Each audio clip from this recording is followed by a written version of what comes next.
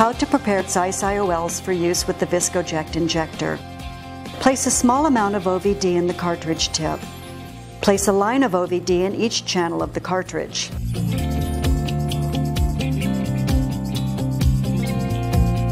Remove the lens from the glass vial with folding forceps.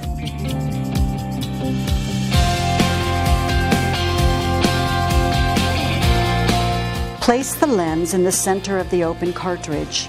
Push down on the edges of the optic to ensure that the optic haptics are positioned under the ridges of the cartridge. Close the cartridge until you hear a click. Place the cartridge into the injector and move it forward as far as it will go.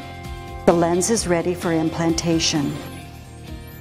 Place the beveled edge downward and gently push the plunger to inject the IOL.